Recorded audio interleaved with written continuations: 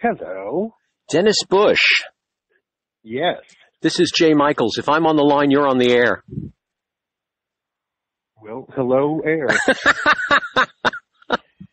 I always love the responses I get. Some people, hello. I had one person actually hang up, which was very funny. How are you? You have a marvelous show in the Fresh Fruit Festival, and you're known for these powerhouse dramas that really push the envelope. Good for you. Good for you for doing this. Tell us about your latest project. Head First was inspired by some autobiographical experiences, and from there I created a two-actor comedy drama. There's a lot of laughs amidst the tragic moments, and even though it's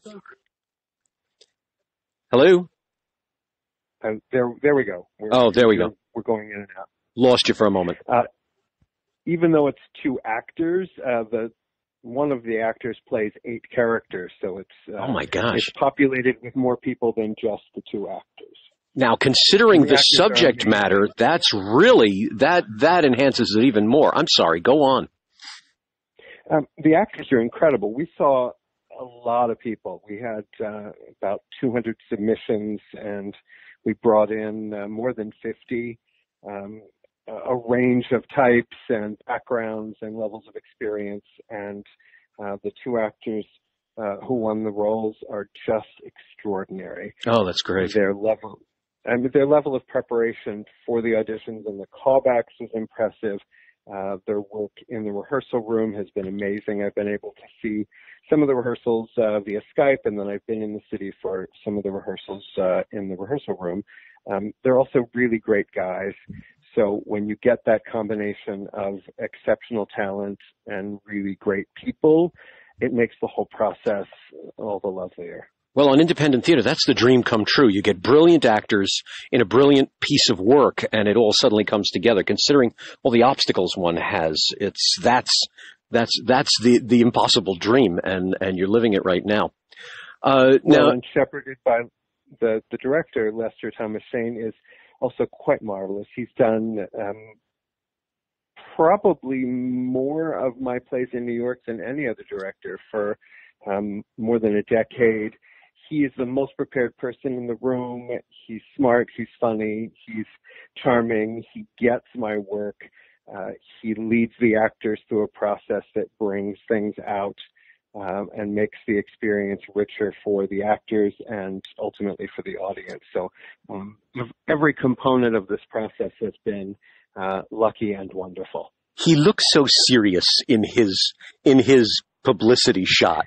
So he looks like the perfect director for it. It looks like he's staring off into vision when in that look, which is wonderful. I was also going to say I've seen his name many times in connected to your work. So it's great that you have this someone who can read your mind, if you will. Now I know the subject matter, and so when you're telling me this one actor's playing 8 roles and you called in all these people and all that, it makes total sense to me. Tell our listeners what the show's about. It's the story of Kyle, who is a young man who, in his teenage years, when he was 17, was in a car accident and had a traumatic brain injury as a result of the accident. So as he's in his first couple of years of college, a seizure disorder begins to emerge. That's the result of the traumatic brain injury, and he's also exploring his sexuality. It's not a coming out story so much as how all of these components impact his experience of life, and sexuality is part of that. And also there was a sexual assault when he was in this same time period. So he's dealing with a lot of things from the outside and the inside at the same time. I mean, when we go through life and we're dealing with difficult people and difficult experiences, it's one thing, but when you're also dealing with a brain that is not functioning the way that a normal brain does, it's getting hammered from both sides, inside and outside. Wow. Wow. This seems to be something with you that your work is not about coming out of the closet. It's almost like you're saying, okay, we know what it means to come out of the closet. Now what happens when you walk in the room? And then you hand your characters, your artists, if you will, amazing obstacles. Any fascinating comments from your actors or anything interesting that happened in rehearsal regarding this kind of plot line, this kind of journey that the actor goes through? Both of the actors who are in the play, Cooper Koch and Austin Larkin, have things that they connect to in the work, and how they connect to it is obviously something that would be their business to discuss, not mine. But I think that's been helpful and gave them a layered experience. We've had a great deal of communication during the process, almost daily texting and phone calls and things like that. And Lester's been great about asking questions to deepen their understanding of the things that were autobiographical and then how they inspire things that are dramatized. Now you say this was autobiographical. Is this the first time you've taken some of your own life and put it onto the page, or is this a Dennis Bush tradition that we meet a little piece of you each time we go see your work? I think every writer brings a little piece of themselves to everything that they create.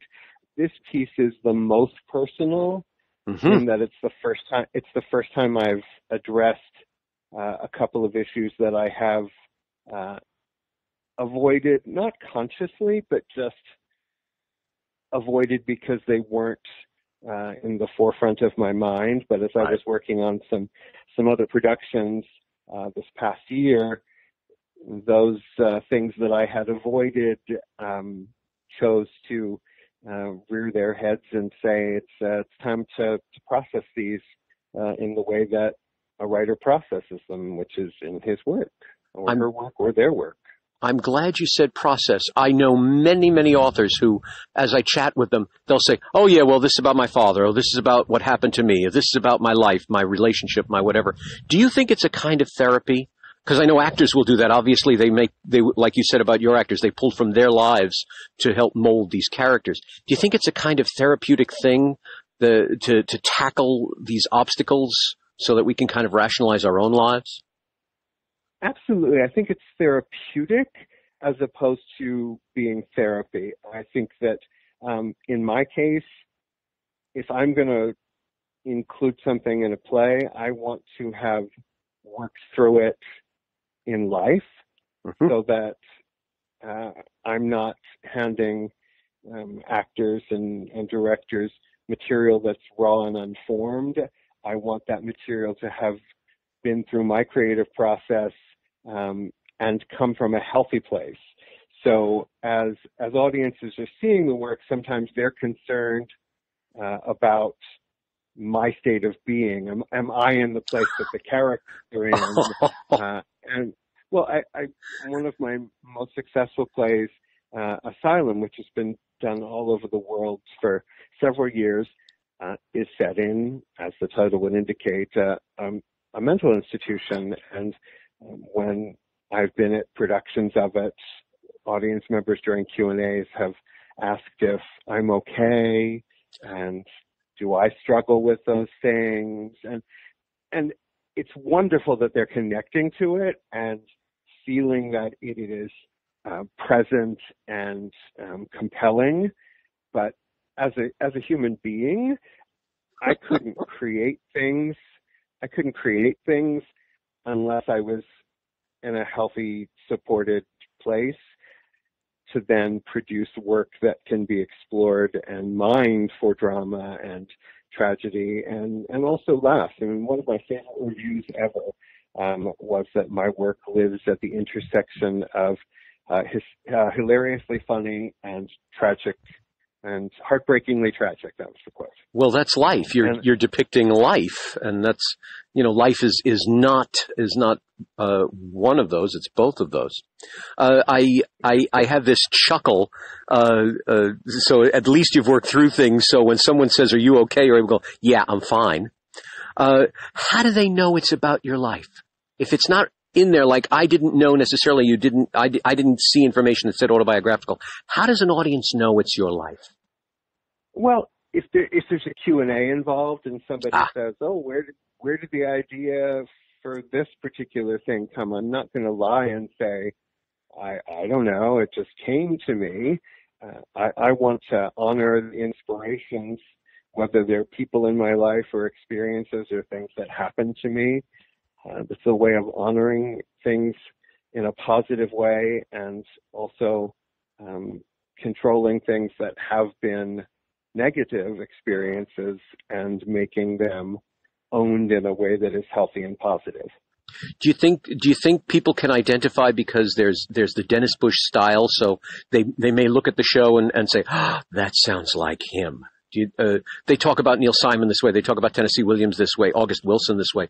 Do you think that you have a particular style that people can immediately latch on to and say, this is a Dennis Bush play? I think in some ways, yes. The piece that I had in Fresh Fruit Festival last year, where you each was much more of an ensemble comedy, certainly it's quirky humor that would be things that happen in a variety of my work. But I think that there's a certain degree of candor and explicitness when it is important for the characters. I don't write things that are gratuitous. There's not gratuitous nudity. There's not gratuitous sexuality. I try to give the characters a truthful journey where they're exploring and experiencing in ways that human beings do. And often those things resonate with the audience. I wrote a play called Mauii Bitch for a wonderful Tours fight. And it was, the character was in her 20s and quite articulate and foul at times. And the number of middle-aged women who were well-dressed and quiet, who came up to me afterward and talked about how the play resonated with them was really shocking to me. I didn't expect that was going to be part of the audience. And that's one of the things about the Fresh Fruit Festival, the variety of people in the audience. You're not getting just a tiny demographic. The All Out Arts folks and Louis Laparty and Liz and everybody involved with the festival bring in a crowd that's diverse and engaged in theater and excited about being there and excited to take the journeys that the writers and directors and actors put in front of them to experience. And that's been a really great experience for me with the festival. This is my third play in the festival. My first play, Mary Todd, was brought back for an encore run, but 3 different plays. And the previous plays that have run have been great experiences. And, you know, winning the awards was lovely, but the experience with the audience and with the team at the festival is what has made them wonderful experiences and made me want to bring other pieces there. You just saved me the time. My next question, because you had mentioned it twice already, I was going to say this is yet another outing with you at the Fresh Fruit Festival. Pardon the pun, but I wanted to see your feelings on the Fresh Fruit Festival, and you've given that to me in abundance, and I certainly agree. What do you think their secret is? Because yes, the diversity that they have is so unique.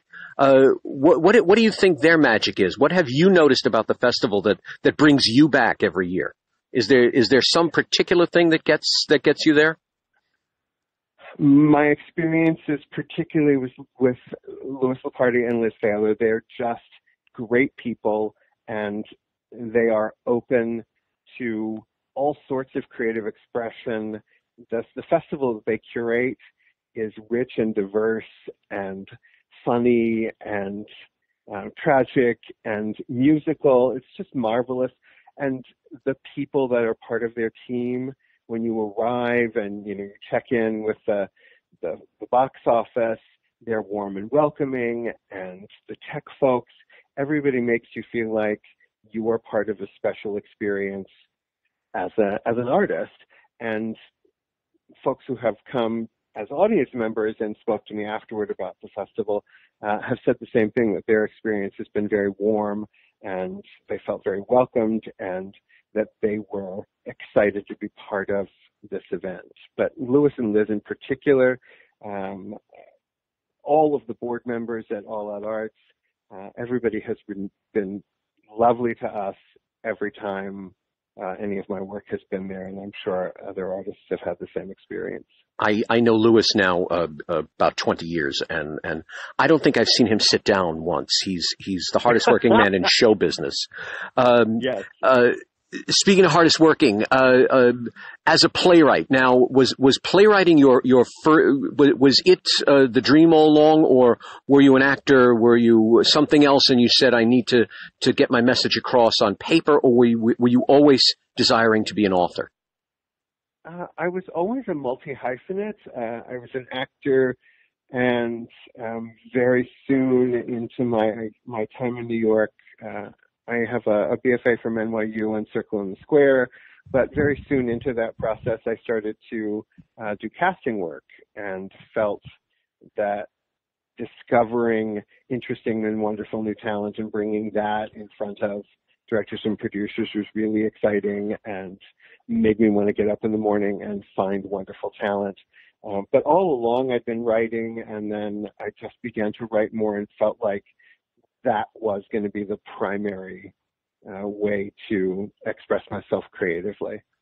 It's your most cathartic thing. It's putting it on paper is the most cathartic for you. Yes. Very cool. But I still coach actors and other writers. I do a lot of script and dialogue consulting. You know, they call it script doctoring, but it's essentially consulting and tweaking and things.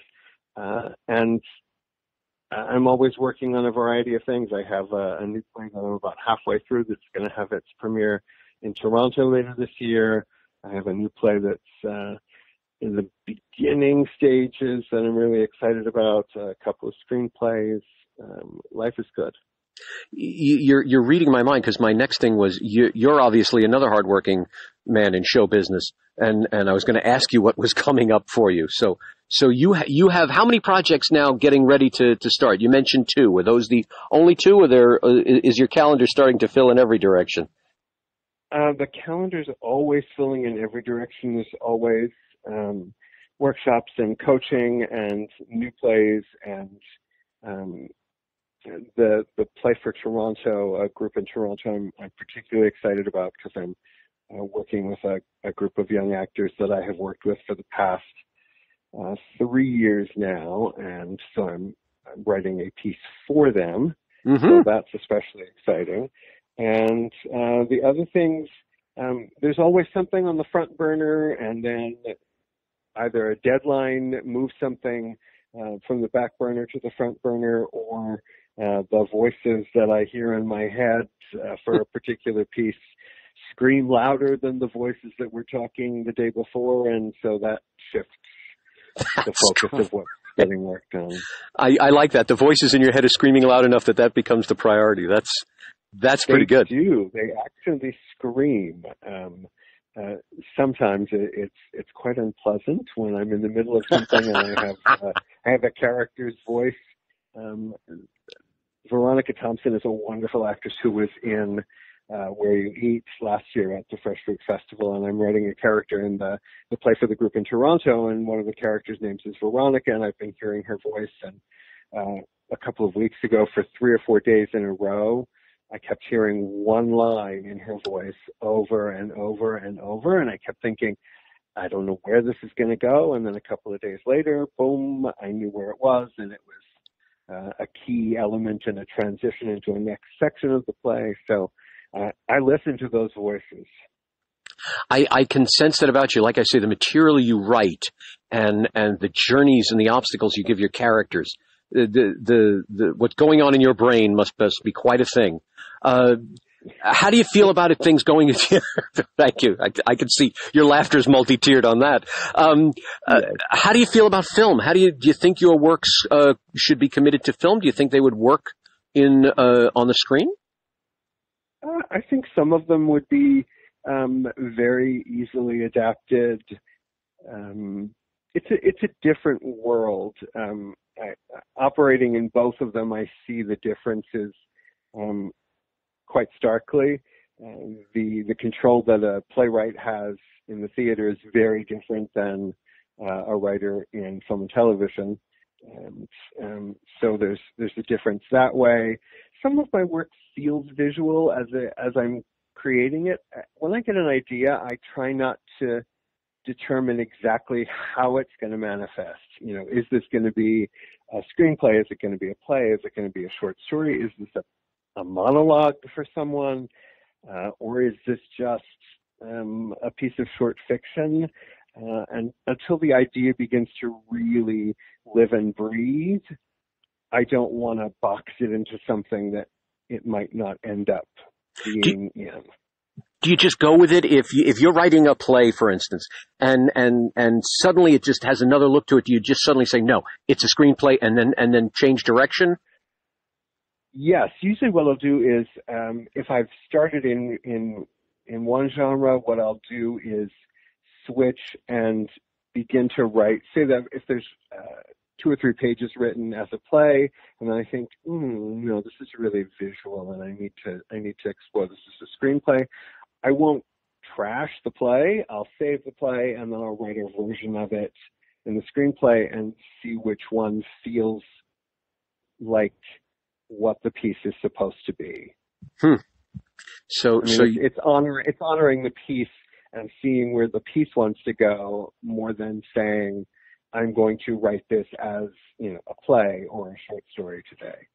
You just said it better than I would have. I was just going to say that your works, the very style of them is as organic and realistic as your characters, which is tremendous. Thank you so much. I look forward to hearing about this show, about the next one, and the next one, and the next one. I've always been impressed with your work. I've always been impressed with the power that you bring. I sadly, so many times all I get is to read the press release, and each and every time for your shows, I read them and I go, wow, who thought of that? So I'm so thrilled. I'm so thrilled that things are successful for you. I'm so thrilled that you're at the Fresh Fruit Festival. May each audience member stand up, cheer, and say, I think I saw Dennis in that character right there. Thank you so much. Wish you all the best with it. Be brilliant, and I look forward to hearing so much more from you. Thanks for your time. Thank you, Jay. Have a good rest of the day. Thank you. Same to you. Ciao. Bye-bye.